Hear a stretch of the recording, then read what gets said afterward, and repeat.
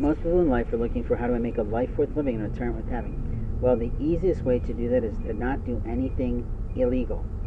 And what I mean by illegal is that you are doing something to harm someone else's personhood, paperwork, or property.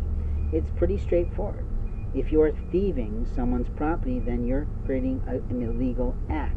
If you are harming someone's body, then you are creating an illegal act.